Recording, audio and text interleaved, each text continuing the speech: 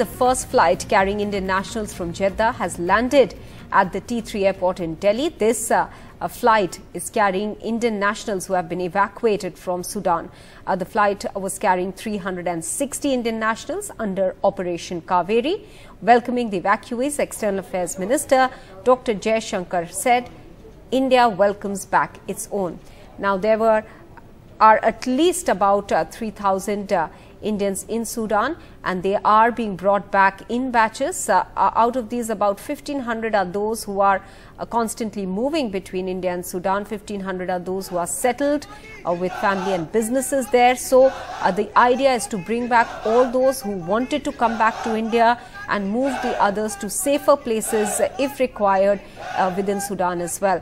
Now, both the ships as well as IAF aircraft are being used for this evacuation. Ship INS Sumedha is the one that was positioned at Port Sudan, where the first batch of evacuees had reached about 2 days ago, 500 of them, out of which 360 now returning to India, who have now landed by a flight that came via Jeddah.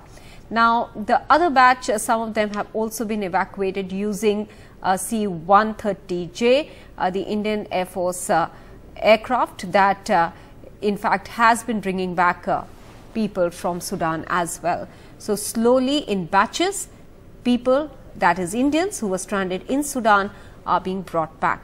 Priyanshi Sharma is at the airport now. She's joining us with more. Priyanshi, it must be a huge sense of relief for those who've landed today. So, in small batches now, we'll expect all these people, all the Indians who were stranded in Sudan, to be coming back over the next few days? Absolutely, Maha. What we can see here at the Indira Gandhi International Airport is absolute joy on the faces of the people who have been rescued from crisis-hit Sudan. They've been rescued in a batch of 360 people. This is the first flight carrying Indian nationals who were stuck in Sudan, and 360 of them have been rescued. They've just landed here in the national capital, and we've spoken to several of them, and they explained the horrors that they've seen in Sudan, where the fighting is continuing for over 10 days now. And the Indian government, under the Operation Kaveri, is rescuing the Indians stranded in Sudan. Remember, 3,000 Indians are stranded in Sudan, and out of them, 360 have been rescued today. Now, they tell us that first they traveled from Khartoum, from Sudan to Jeddah in Saudi Arabia via a ship, and from Saudi Arabia they've come here to India via a Saudi Arabia flight. So that has been the journey of these people who have been rescued from Sudan, and we've spoken to several of them. Some of them say that they've gotten a new life now and they won't go back to Sudan considering how the situation is.